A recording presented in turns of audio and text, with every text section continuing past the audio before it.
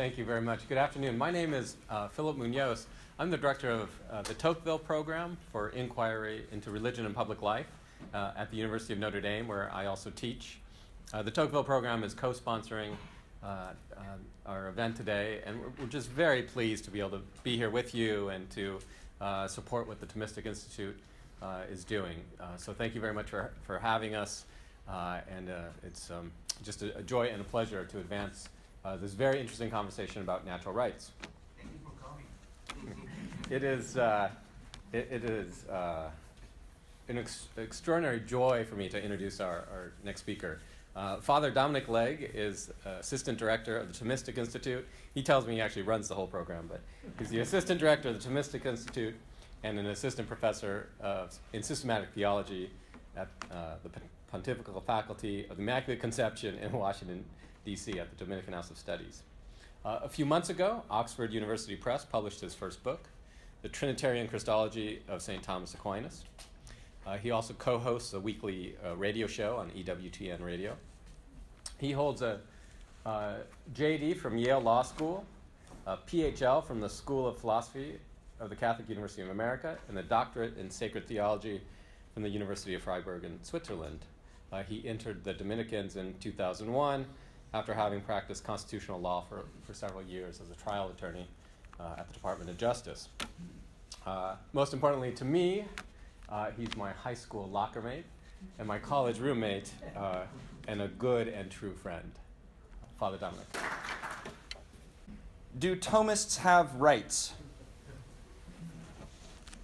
In the standard account of the historical development of the idea of natural rights, the watershed innovation is typically said to be the notion that individual persons themselves possess rights. That is, we can not only judge something to be right by nature in an objective sense, but that individual human subjects have natural rights that they can maintain over against others. Some view this development in a positive light, as the crucial foundation for contemporary doctrines of human rights. Others regard it as a corruption of classical theories of justice and the beginning of the decay and decadence of contemporary liberal regimes. Now, for centuries, Thomists, that is, those who lay claim to the principles and heritage of St. Thomas Aquinas, Thomists have played a prominent role in the history of these ideas. In the early 16th century, Dominican Thomists like Francisco de Vitoria, who we heard about just a few minutes ago, Domingo de Soto, and Bartolomé de las Casas, also cited by Dr. Bigger, were instrumental in the development of a theory of natural rights that would serve to limit the power of the Spanish crown and of colonial masters over the natives of the New World. And in the 20th century, Jacques Maritain mounted a principled campaign as a Thomist for the Universal Declaration of Human Rights. Yet a lively debate has developed in recent decades over the Thomistic pedigree of subjective rights. Were these later Thomists, in fact, faithful to the principles of Thomas Aquinas? Is there a doctrine of subjective rights in Aquinas? And if not, is it an organic development from Thomas's own views? Or more generally, may Aquinas' thought be used to ground a theory of subjective natural rights? It's my claim that questions like these miss the point. And worse, they hide the fact that in the centuries after Aquinas, some putative Thomists diverged in important ways from Aquinas' own principles. The resulting so-called Thomistic theories of natural rights involved a shift in perspective that has worked mischief in the domain of natural rights theory.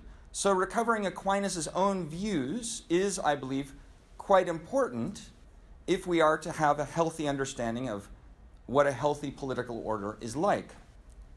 Yet contemporary commentators on these disputed questions about objective versus subjective rights, they have generally failed to recognize that some supposedly Thomistic theories are only masquerading as Thomistic theories. So in order to bring this to view, I will start in, my talk will have three parts. So the first part will discuss Aquinas' view, then the second part, how a key dimension of Aquinas' thought became eclipsed in the thought of subsequent thinkers, especially thinkers like William of Ockham. We've already heard something about him, but also Francisco Suarez and subsequent Jesuit and Jesuit-influenced Thomists. Suarez was a Jesuit.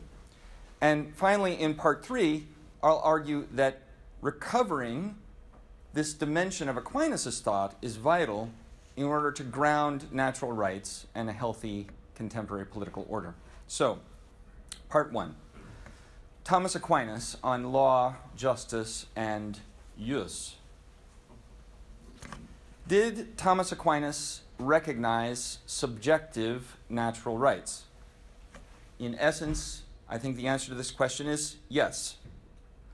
But focusing exclusively on this question, which is where most contemporary debate has focused, obscures Aquinas' understanding of the complex interrelationship between justice, law, or lex in Latin, and right, jus, I-U-S, and the common good. So let's start with justice. In his great synthetic work, the Summa Theologiae, Aquinas first discusses justice with respect to God, as an attribute of God. And in doing so, Aquinas affirms a key principle. Justice always refers to a wise or reasoned order among things. So when we speak about justice in God, we are referring, first of all, to the divine intellect, insofar as God's intellect conceives the perfectly wise plan by which all things in creation are ordered back to God. Justice is only secondarily in God's will, insofar as by his will he then acts according to the plan he has conceived in his intellect. So this view of Aquinas's about justice being first in the intellect is very different from later theories, especially voluntaristic theories, nominalist theories, according to which the decree of God's will, which we're bound to obey, is the ultimate root of justice and law. For Aquinas, law is not primarily the expression of God's will. Rather, the wisely ordered plan of creation in God's intellect is like a law that guides the perfectly just willing of God. Aquinas actually says that very explicitly. God's plan in his intellect is like a law for his willing. So law, then, for Aquinas, is an expression of reason, an ordering according to reason, even in God. And so justice results from rightly willing according to the wise or reasoned ordering of all things back to God. Now, later in the Summa, Aquinas treats of justice in human affairs. And there he speaks of it as a moral virtue in the soul by which man is made good. That is, Aquinas treats human justice as part of a broader account of how man is ultimately ordered to God within the complex network of overlapping relationships he has with others, like his family, his neighbors, his city, and so forth. And in fact, Aquinas defines justice in precisely these terms. So listen to this quotation from Aquinas. Justice, by its nature, implies a certain rectitude of order, inasmuch as it implies a right order in man's act, and thus justice is placed amongst the virtues, either as particular justice, which directs man by regulating them in relation to another individual man. Aquinas is talking about the order between human persons, or as legal justice, which directs a man's acts by regulating them in relation to the common good of a multitude. That would be the relationship of one individual person to, say, the larger community. So this text brings into the foreground another key dimension of justice for Aquinas. It implies not only that there is a wise or reasoned ordering, but more specifically, an ordering to the good. So it's an ordering always to a good, and an ordering that makes man good. So when you order yourself to the good, you are being made good. So at this point, we have identified three key elements to Aquinas' account of justice. It involves 1, an ordering, 2, according to reason, and 3, to the good. So with these elements in mind, we're now ready to take up a key term in theories of natural rights and natural justice, ius, I-U-S. Thomas says that ius is the object of justice. One is just when one renders to another his ius. What does that mean? So this word ius in Latin is hard to translate into English. Standard translations usually render it as right, but it can also mean the just thing or what is due.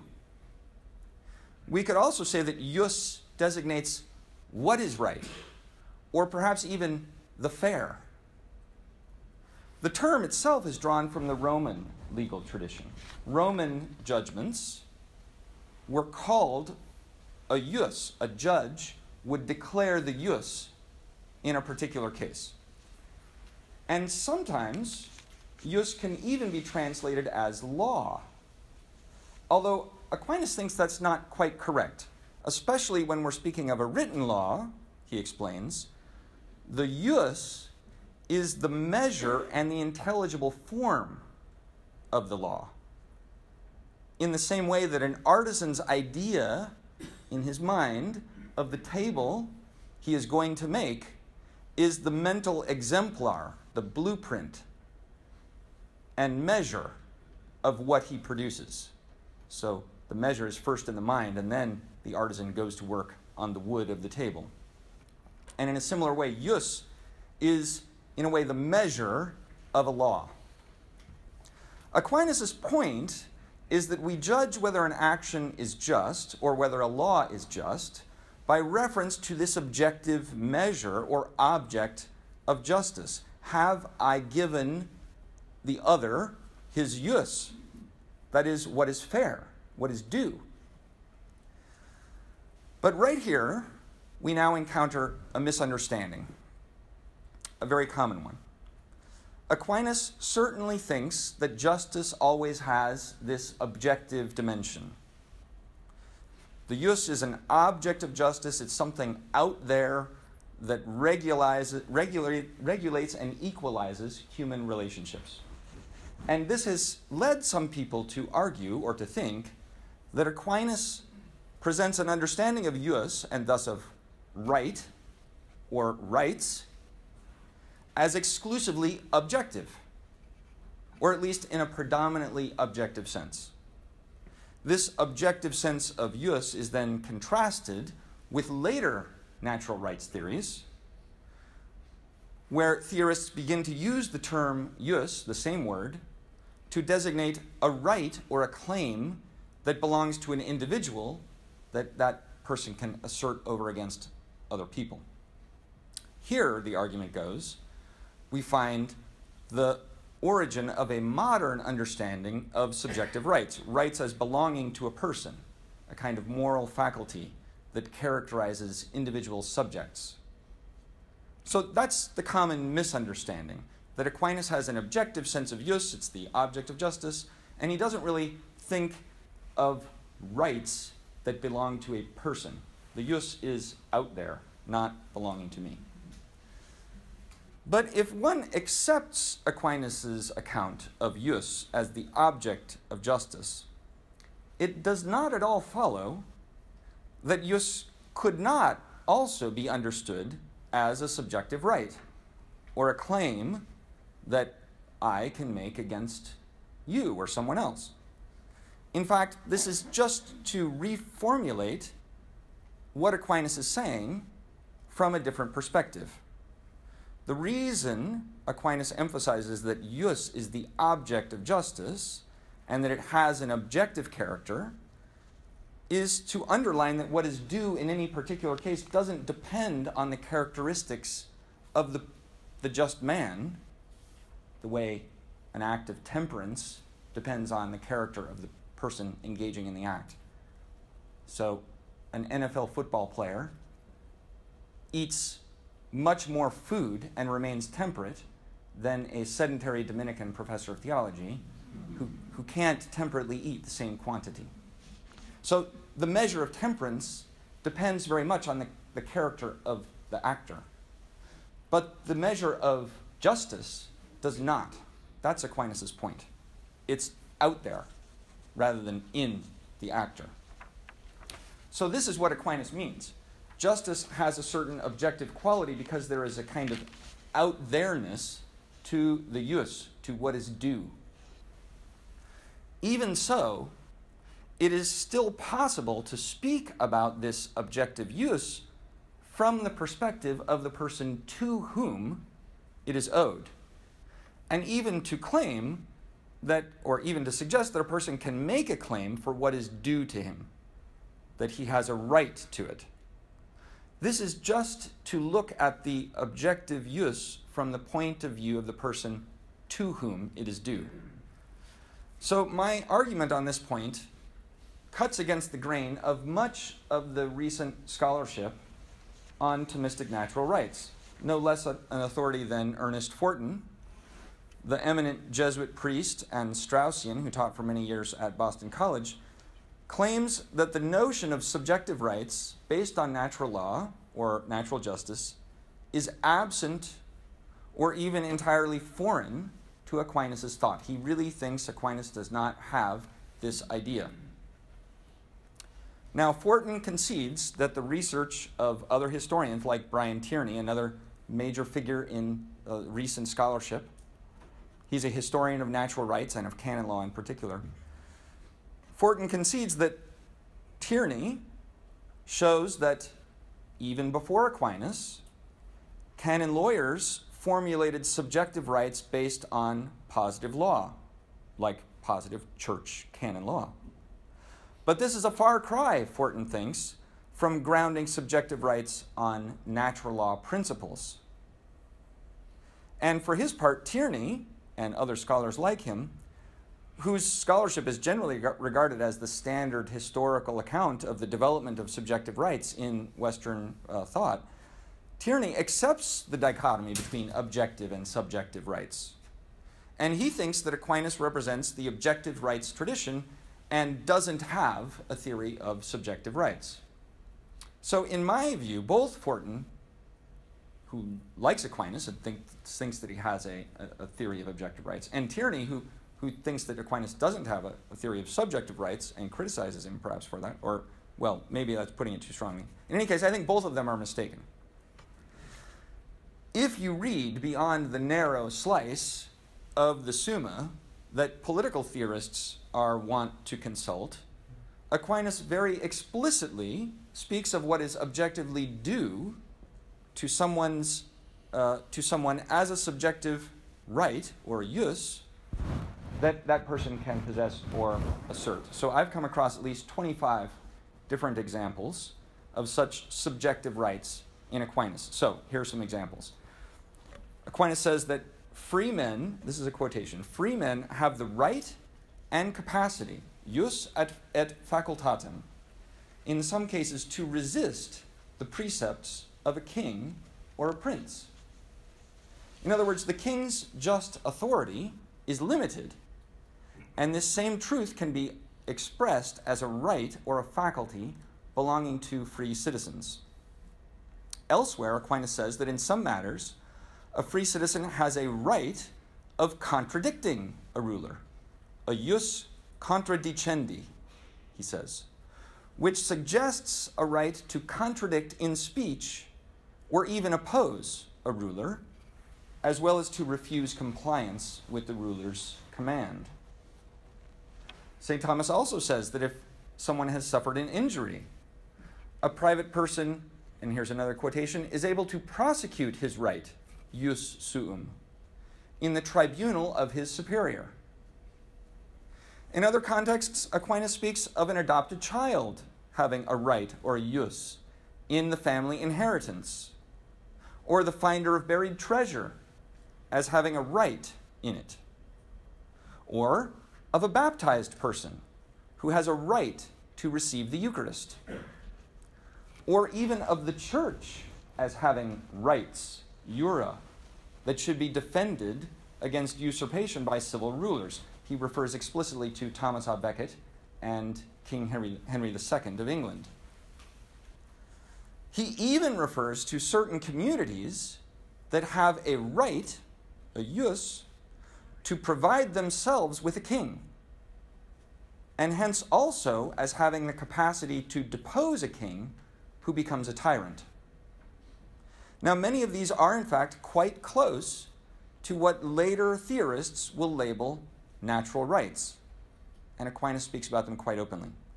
One more example is worth mentioning, because in it Aquinas expressly argues that a right possessed by an individual is based on natural law. So it's found in one of his quadlibital disputations from when he was teaching at the University of Paris, and the title, quadlibit, of this disputation literally means ask whatever you please. So we're going to have a quadlibital panel discussion at the end of our conference. You can ask whatever you please. So in this case, a questioner asked whether one may baptize Jewish infants even if their parents object. And here's Aquinas' answer.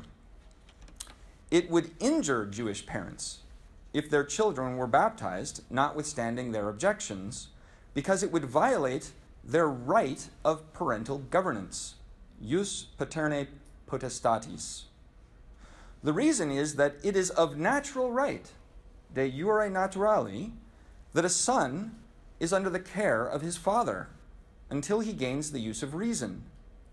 And hence it would be contrary to natural justice if, before a child has the capacity for free choice, the term Aquinas uses there, liberi arbitrii, means the full capacity of free will in someone who's attained the use of reason, normally about age 7.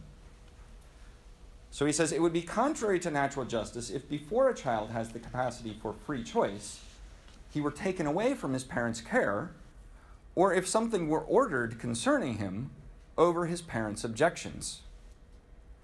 But after he begins to have the use of free choice, then he begins to be his own. Incipit esse suus.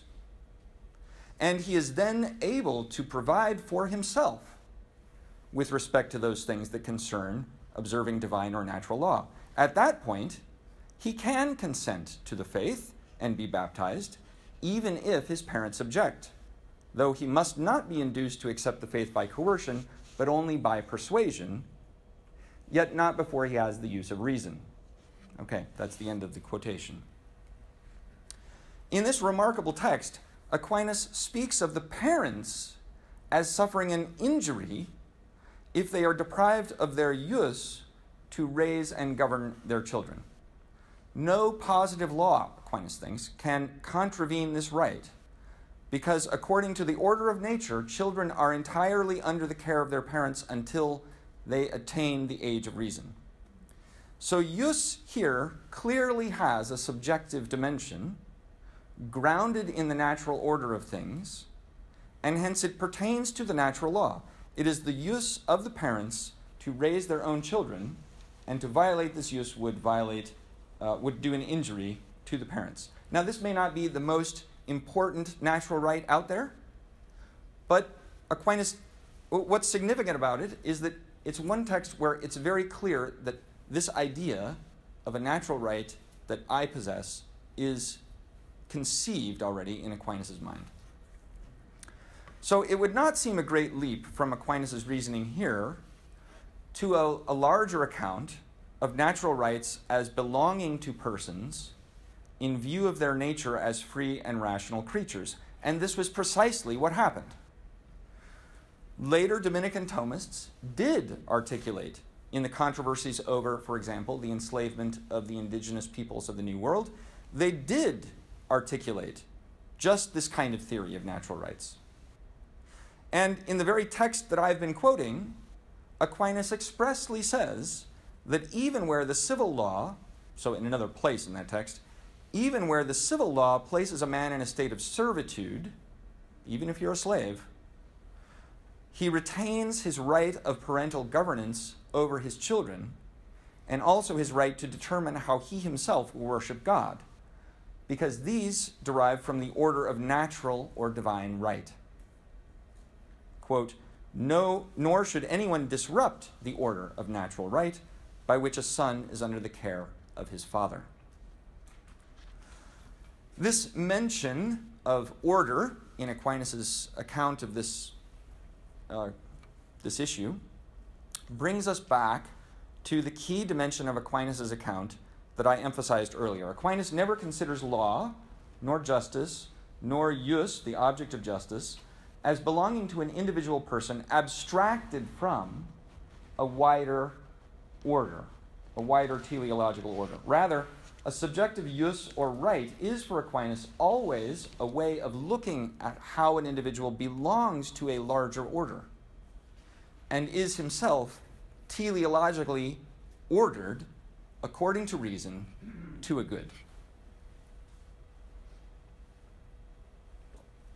So now, part two. Subsequent thinkers. Let's shift our focus to figures after Aquinas. To be sure, later thinkers develop a much more substantial account of subjective rights than Aquinas has. Some also have a very different account, a very different theory of natural rights than Aquinas. But it is my claim that such later theories are different from Aquinas not because they shift from an objective sense of right to subjective rights. That's what most of the contemporary scholarship thinks. That is not where the originality consists in the move from Aquinas to later thinkers, because that's already in Aquinas. What is the difference? It's primarily that later thinkers begin to lose sight of the truth that justice, law, and jus all depend on, and in a way are facets of, a wise or reasoned ordering of individuals to the good. That is the key dimension for Aquinas, I'm claiming. So if we were to look at the history of moral theology, William of Ockham, who we heard about in the previous talk, 14th century Franciscan nominalist, he is typically identified as the primary culprit on this score, and probably rightly so. While Aquinas defined law as an ordination of reason for the common good, Ockham understood law as ultimately rooted in God's will. It's law because God willed it so. This meant that for Ockham, law ceased to be something that wisely orders you to the good and becomes simply a function of God commanding it. And in fact, God could, in principle, change what he commands or even invert what he commands. Famously, Ockham thinks that if God commands you to hate God, your salvation would be in hating God. So that's very far from Aquinas' mind. Aquinas spoke of the jus as the object of justice, which is due to someone in view of the complex ordering of individuals and communities to the good. Ockham, in contrast, defines this word jus as merely a licit power of a subject. So jus now is not the object of justice, it's just a power that I have. So in Ockham, the central role of order, of reason, and of the good, they all disappear from the picture. But it is important that we not stop here, and too many people, I think, do stop at Ockham. Because some subsequent figures, including those who oppose Ockham, and who claim to be interpreting Aquinas. Some of these later thinkers also lost sight of this crucial dimension of Aquinas' thought. And this is particularly the case with Francisco Suarez, the great Jesuit who in the early 17th century stands at the origin of the distinctive Jesuit line of interpretation of Aquinas. So you have a whole line of people who call themselves Thomists that actually can be traced back to Suarez. Though Suarez praises Aquinas and often cites him, he also consistently alters the meanings of Aquinas' terms, producing a doctrine of law, justice, and rights that is notably different from Aquinas. So time doesn't permit me to go through a lot of examples of this. Let me just give you a couple. At the start of his treatise on law, he wrote a very big book, Suarez did, on law. Suarez sets out to define what law is, lex. For Suarez, the essence of law is not that it is an ordination of reason to the common good. Rather, Suarez reframes it this way. Here, this is a quotation. Law is a certain measure of moral acts in the sense that such acts are characterized by moral rectitude through their conformity to law. So law is a measure of moral acts, and your act is right if you conform to the law.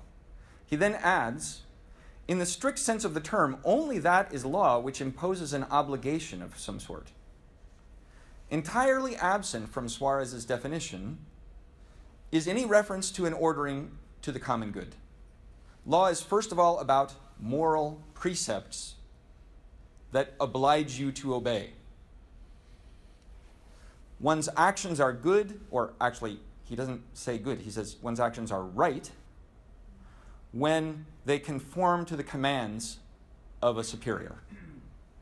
So as a result, even the terms good and end, which pepper Aquinas' discussion of law and justice, largely disappear from Suarez's treatment. And he replaces them instead with right and wrong. Measures not of whether an action produces a good or leads you to your fitting end, but rather of whether you've conformed your will to the command of the superior. This is also evident when Suarez examines the meaning of jus. While he acknowledges that jus can designate an object of justice, for him, the true meaning of the word, its more strict and proper meaning, he says, is that it is a certain moral power which every man has, either over his own property or with respect to that which is due him.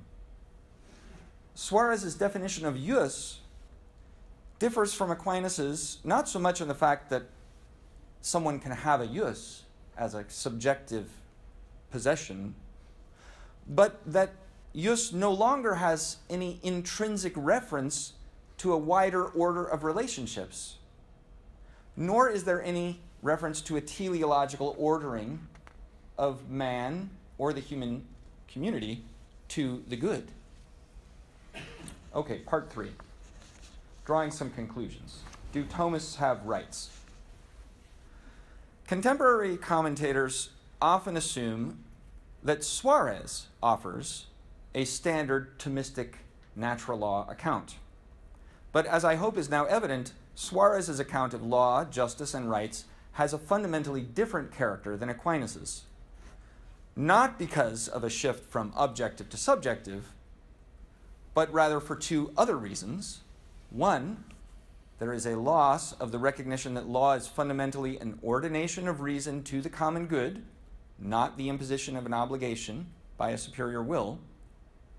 And two, there is a loss of the sense that jus is a feature of the overarching teleological ordering to the good in which a person is placed, the rational creature.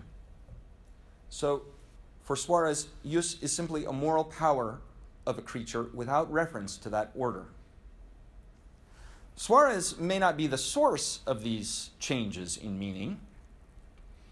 We might, in fact, blame William of Ockham, or we might even point to other figures. Duns Scotus, some say, is the beginning of this tradition.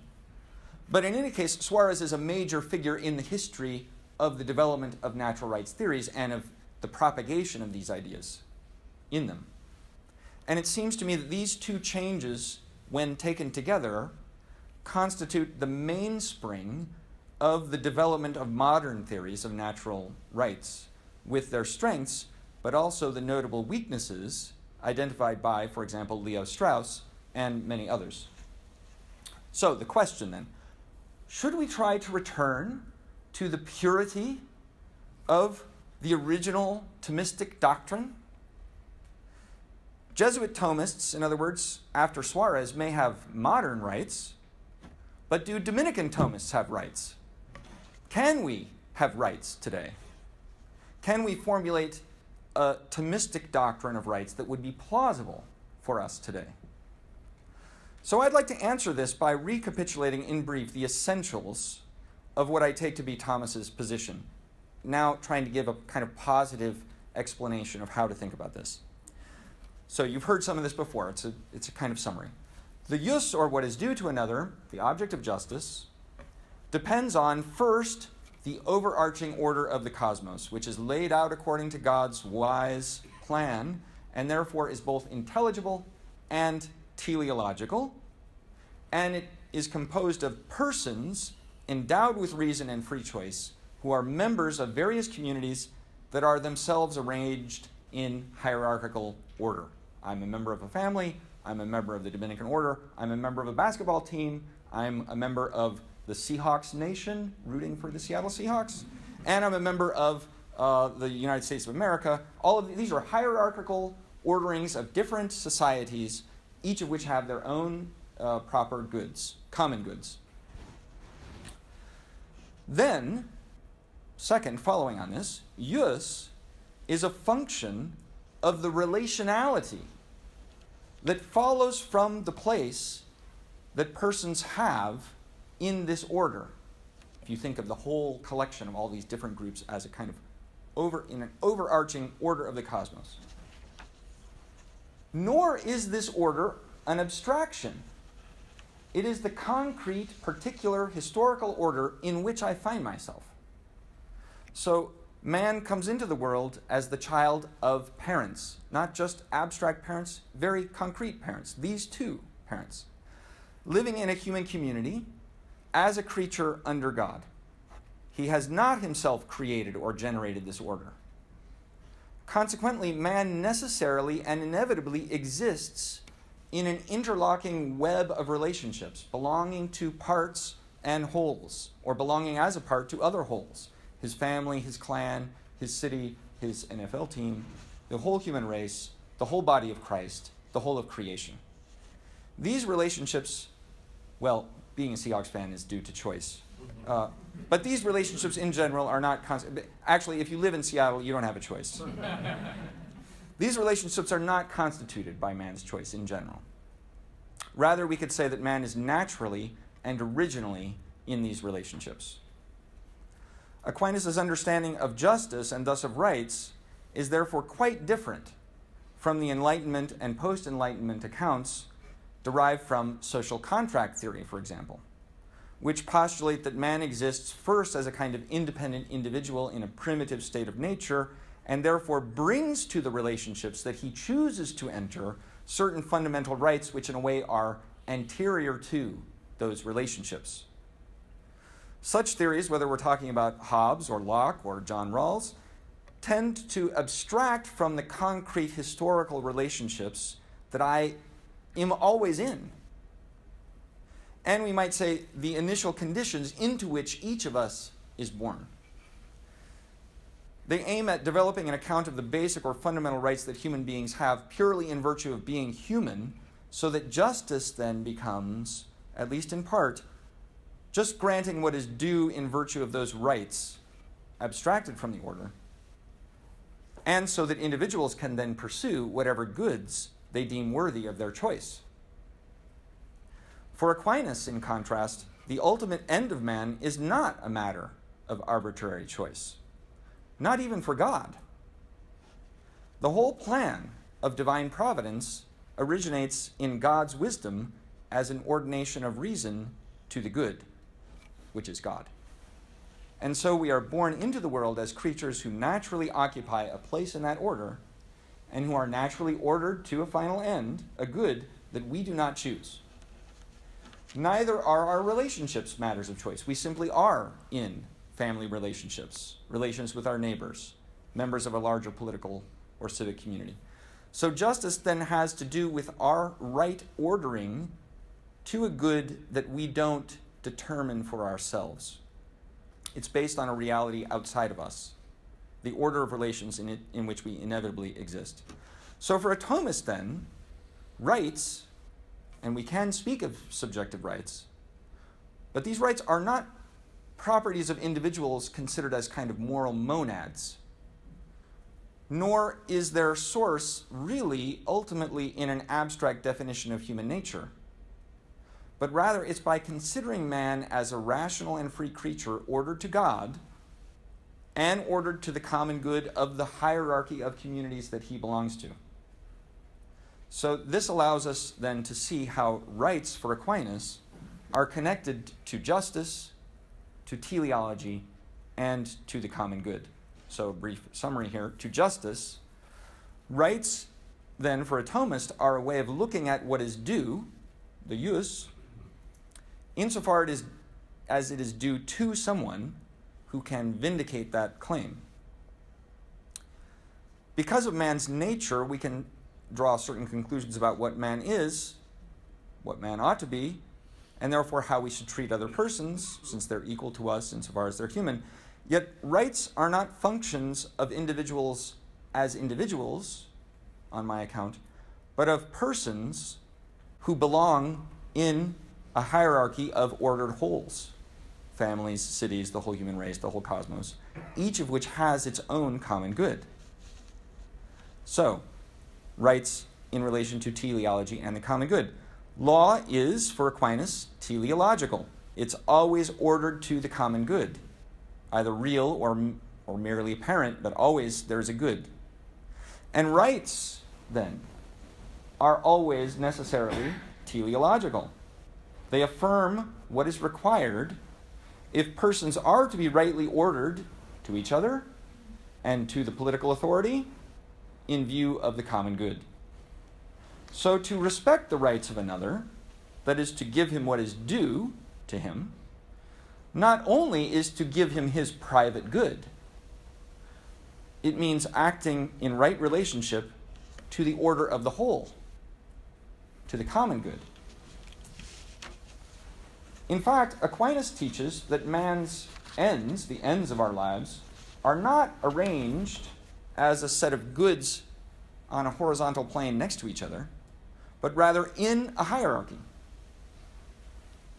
A man is ordered to individual goods like the good of his biological life, and then to higher and nobler goods like the good life that he shares in a virtuous family, or a flourishing and friendly neighborhood, or a just city, and ultimately to God, the universal common good of the whole universe. So rights can be understood as a function of a just ordering of each person towards these goods.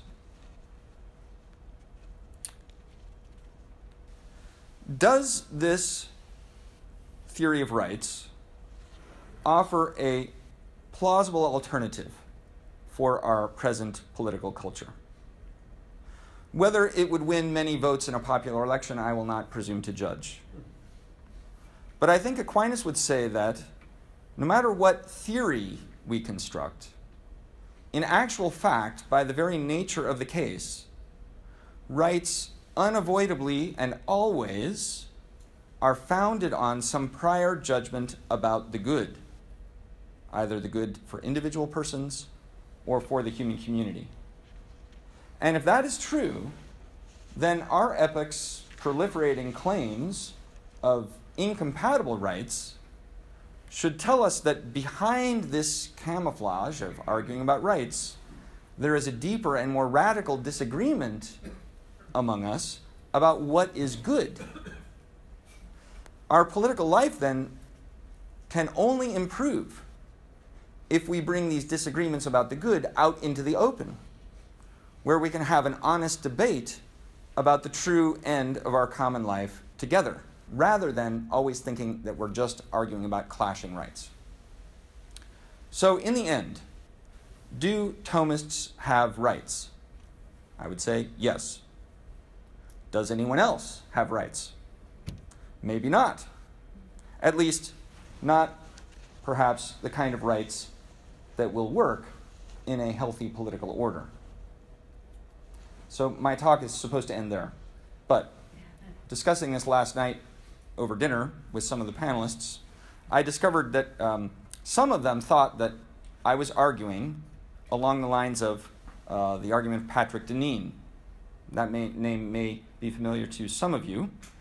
And perhaps even supporting Deneen's case, which I was shocked to hear that suggestion, as much as I like Pat Deneen. Deneen and others who would agree with him holds that rights are a product of an Enlightenment mode of thought, and they contain a kind of poison pill that is ultimately destructive of classically liberal regimes of governance. So that he would say the American project, for example, was doomed to failure from the start because it had this idea of modern subjective rights. And we should not be surprised that now those modern subjective rights are being used to justify, for example, the wide-scale killing of unborn children. That's what you're going to get if you make a fundamental mistake like using individual rights. He thinks it's an inevitable corruption of a liberal regime. So when you frame Deneen's argument in this way, I hope it's evident that my argument is in fact the opposite of his. While it may be true that certain Enlightenment versions of rights create mischief, they set up insoluble political conflicts, I don't think that the Thomistic notion of rights will necessarily produce this kind of situation. My claim is that underlying every type of rights claim, there is always going to be, hiding somewhere, a claim about the good. And so there always remains a real possibility to have a classical debate about how a community should order itself to the good. A regime that recognizes natural rights has not necessarily swallowed a poison pill. In other words, a good Thomist can be a proponent of rights. And in fact, even more, our present regime doesn't necessarily need radical surgery in order to fix the problem, as Deneen thinks. Rather, it just means that we need to recognize what is in fact already there, that rights necessarily involve an ordering to the good. Once we see this, one can see how a regime like ours can be defended as a Thomist. Thank you.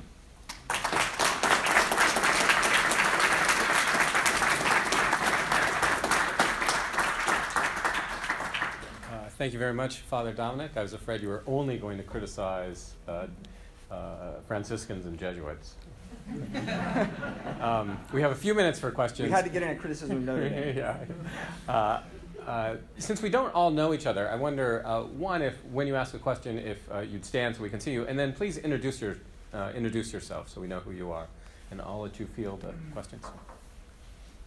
Yes. Yeah, hi. My name is David Carl. I listen to Bob Principle, and I appreciated how you were getting back to the roots of St. Thomas Aquinas. Now, with the later thinkers, William of Ockham and Suarez. Do you think that, not that they thought themselves, but as history went on, that their thinking opened the door to more modern modes of thought, like authoritarianism, utilitarianism, atomistic thinking? Like, I don't know if I... Yeah, so in brief, I mean, I wouldn't be maybe an expert on all of that, but certainly there are others who think that is the case. And there's a famous book written by a Dominican moral theologian named Serves Pinckaers, which is about basically the history of moral theology. And he traces all of the mischief back to William of Ockham and says basically Ockham is like nuclear fission in moral theology. Once you've split the atom, you get this enormous energy moving away from the center. And it ends up, you have different permutations of it. But all of it is somehow missing the key thing at the center.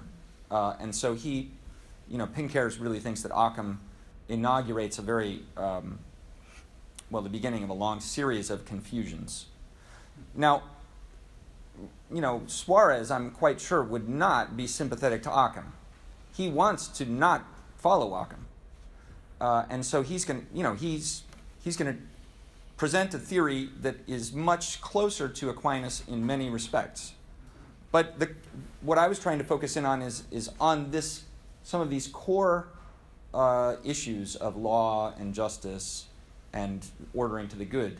How does Suarez understand them? And actually, he doesn't understand them the way Aquinas understands them.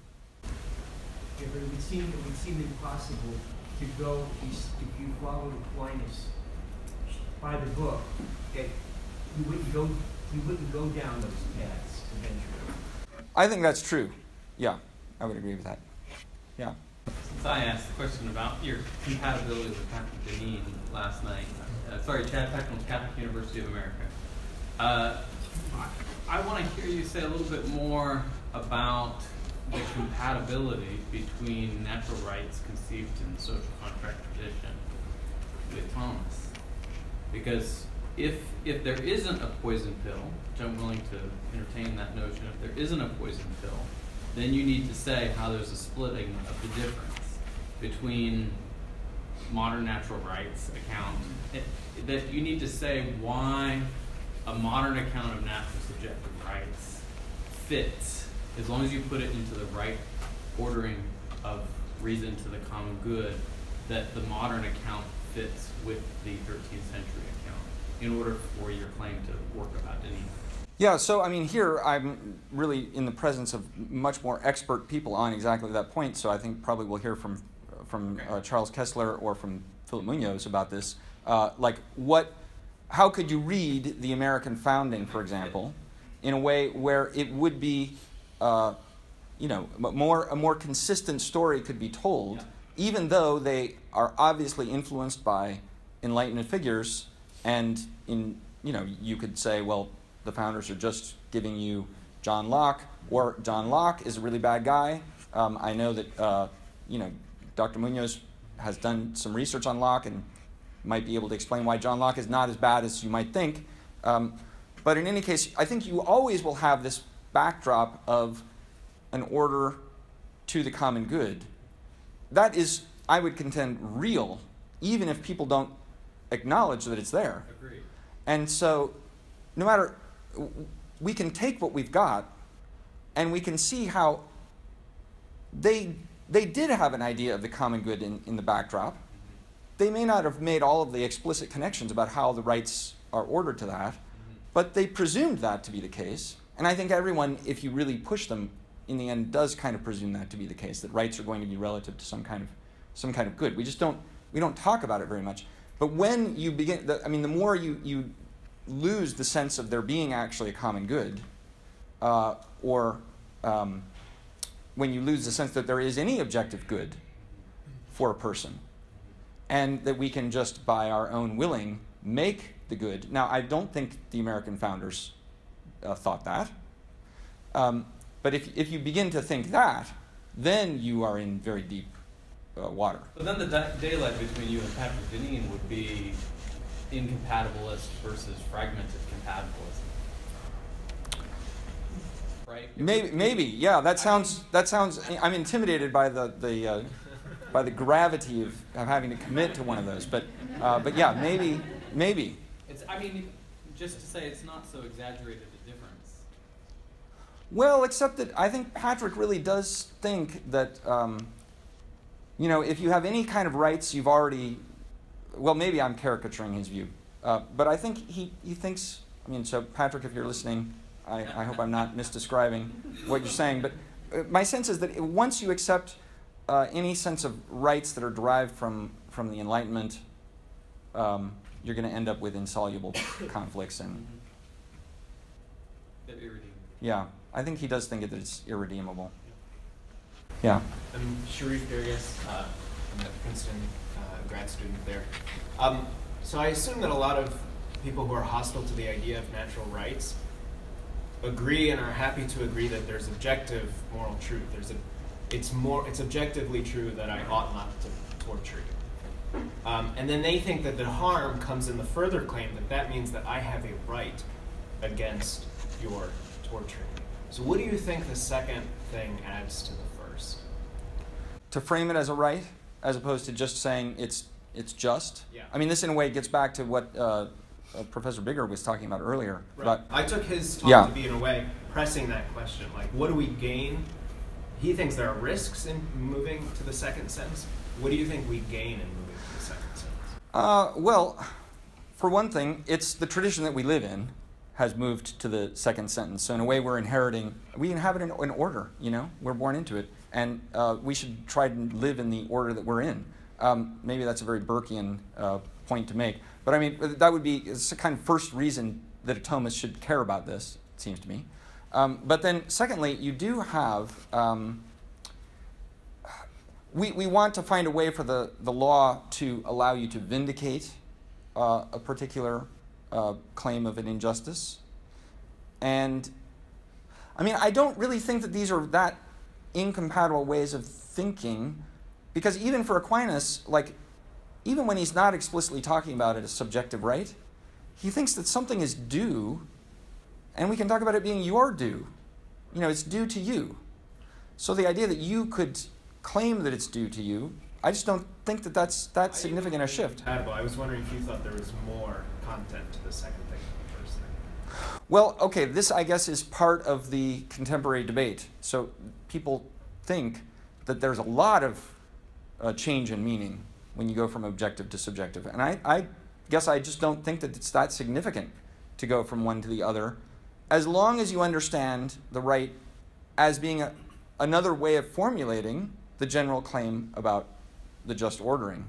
And not, now where you have a problem is where the second claim becomes detached from that, and you begin to think that it's an absolute claim, and sometimes that produces absurd claims of rights, as Professor Bigger was enumerating for us. A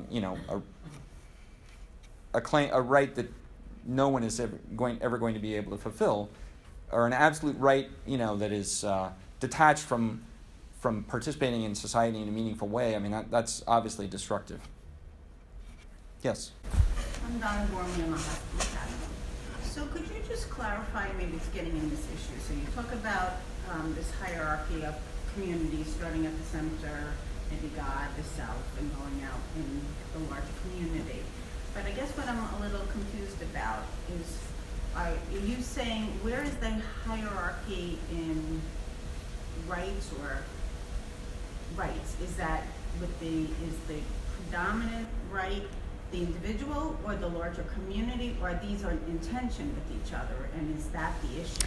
Yeah, so that's an excellent question, because this is where often the discussion goes. Like, okay, we have the common good out there, and we might even talk about that in a certain sense as the right of the community to, like, the right of the community to assemble in a room without a drill being buzzing above your head, And the guy upstairs is like, hey, it's a free country. I'm going to just do what I want to do, and I don't care if it disrupts the common good of this.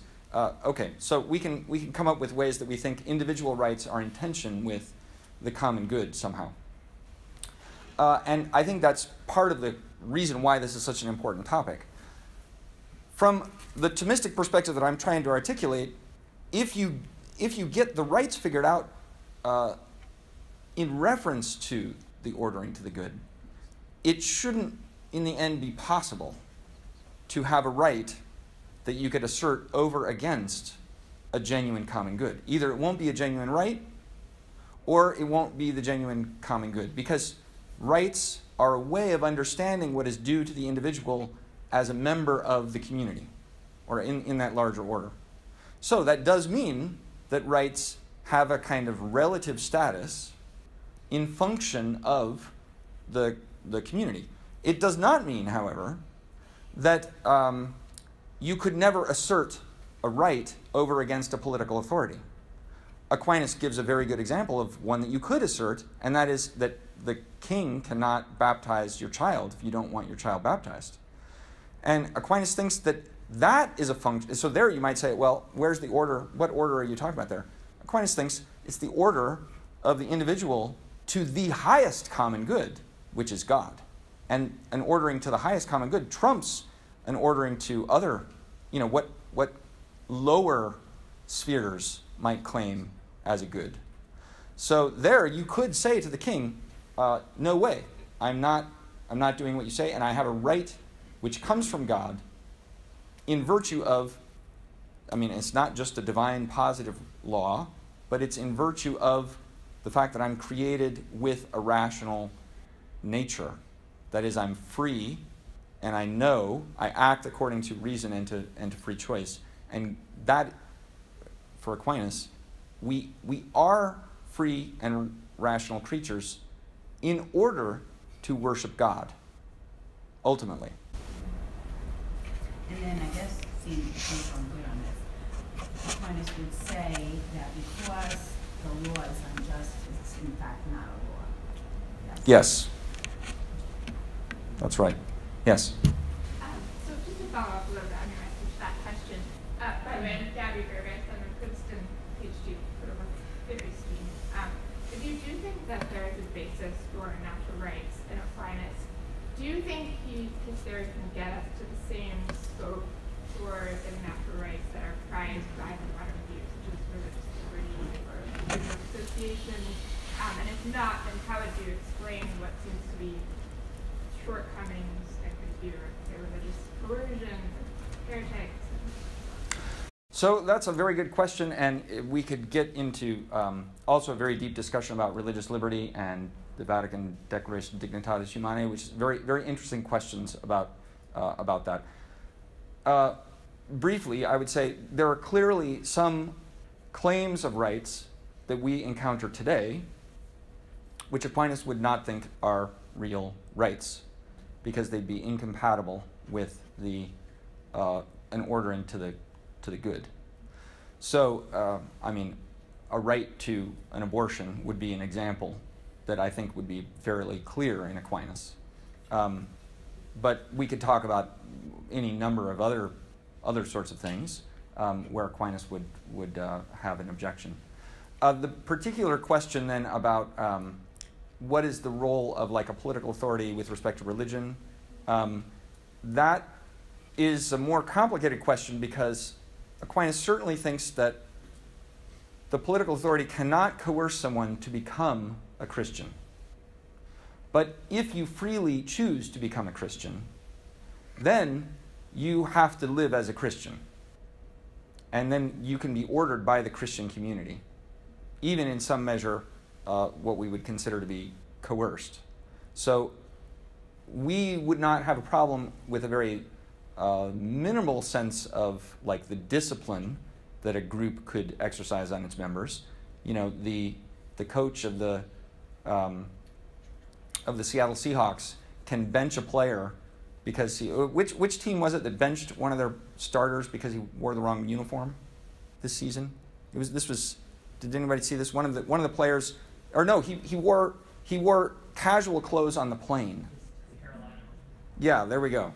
So the coach benched one of his starters because the guy wore casual clothes on the team plane on the flight to the game. And okay, that's maybe not the best coaching decision, or maybe it is. If you want to be a member of that team, then the coach can sanction you.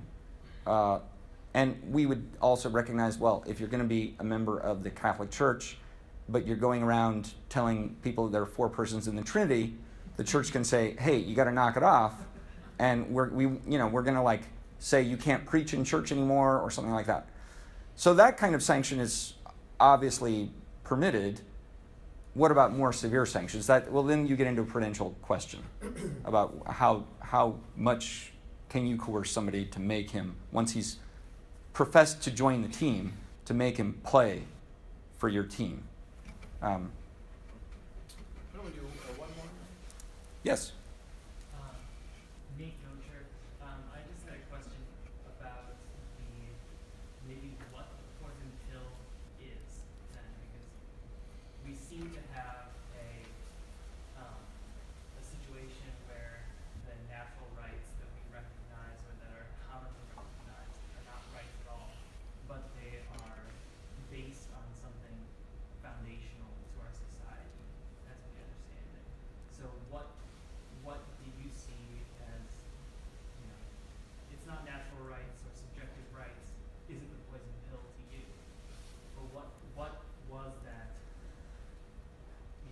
Yeah, so for Patrick Deneen, what is the poison pill? I think it is, let's see, maybe I can ask to be corrected. I know Dr. Munoz knows Deneen's argument rather well, knows Deneen rather well. I think it's that once you admit that you have these individual rights which a subject possesses and I can assert it, and you say that's really the basis for our political community, the fact that you have these rights and they have to be protected, what you have done is atomize political life, where you've given, basically, you've so decentralized political life that you will have insoluble conflicts over the good, because you will define the good in your way, in a way that might be completely crazy, but you're going to beat me over the head with the fact that you have a right to do it this way, and I'm going to define the good in my way, and so you're going to end up in that kind of situation. You think that's fair, or would he make it more? Yeah, I think he'd say the elevation of consent, which is really the elevation of will, is the sort of fundamental error. So that's Yeah, I'd say my understanding was that there's a deep agreement that the Jesuits are responsible for.